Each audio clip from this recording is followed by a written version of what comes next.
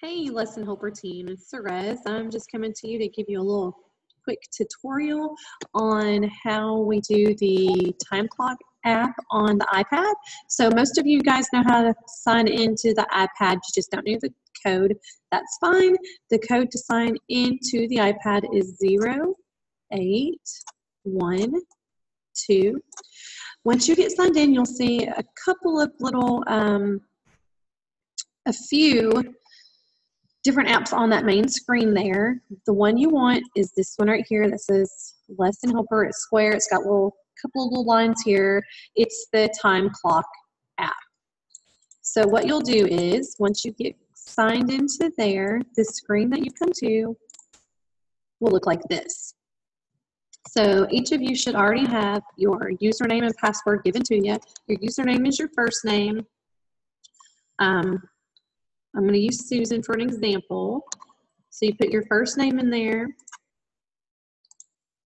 and then you want to put your password. Your password is, most of you should recognize the number at your birthday.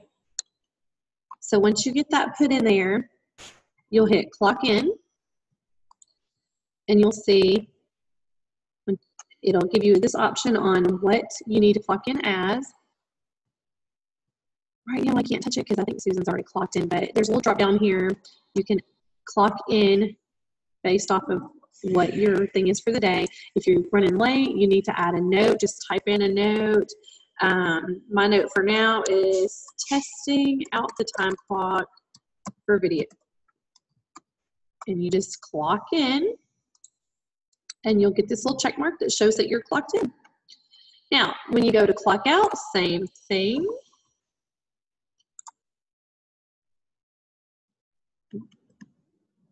Put your name, your passcode. Just so you know, most everybody, the username is your first name unless there's several of you that have the same first name, and then it'll be your first name and last initial, all one word.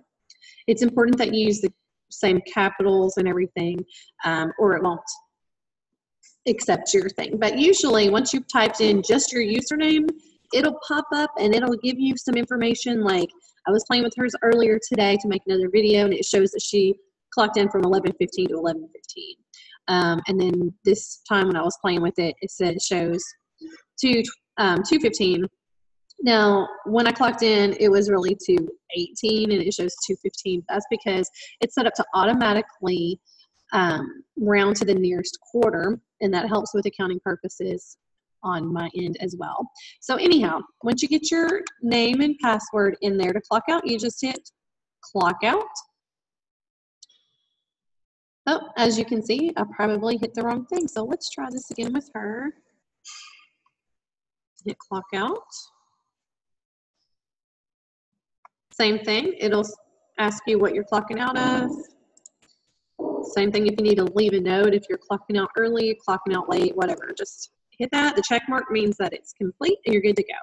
One other quick thing to note is that when you sign into the app, you'll want to see here it says HRA, Lesson Helper Program. If it says anything else, you won't be able to clock in because this is set up for the Lesson Helper Program only, and we don't have any other thing that says just HRA or Lesson Helpers or anything other than that. So make sure it says HRA Lesson Helper Program, put in your name, your password, clock in, clock out, and that should be it. If you guys have any questions, feel free to send me a text, email, message, phone call, whatever. That's all. Thanks so much, guys. Y'all have a great day. Bye.